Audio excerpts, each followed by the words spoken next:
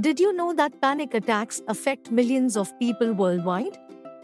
In fact, panic disorder is one of the most common anxiety disorders, affecting approximately 2 to 3% of the population. But what exactly is a panic attack? It's an intense feeling of fear or discomfort that peaks within minutes and includes physical symptoms such as a pounding heart, trembling, sweating, and shortness of breath. So, why are panic attacks so common?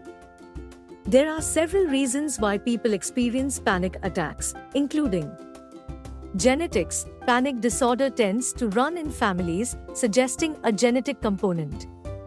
Brain chemistry. Imbalances in neurotransmitters, such as serotonin and norepinephrine, can contribute to the development of panic disorder.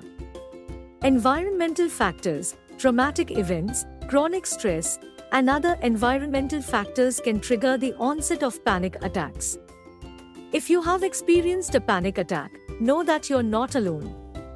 Seeking help from a mental health professional can provide you with effective treatments such as cognitive behavioral therapy (CBT) and medication. Remember, it's important to reach out for help if you're struggling with panic attacks. By doing so, you can learn effective coping strategies and regain control over your life. Thank you for watching this interactive video blog on panic attacks. Let us know in the comments if you have any questions or if you have experienced a panic attack before.